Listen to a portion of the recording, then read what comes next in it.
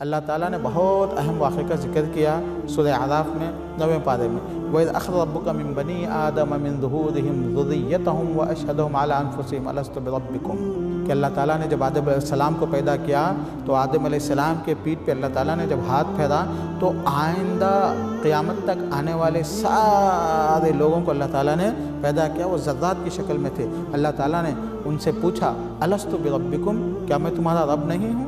तो उन लोगों ने कहा बला, हाँ अल्लाह तो हमारा रब है।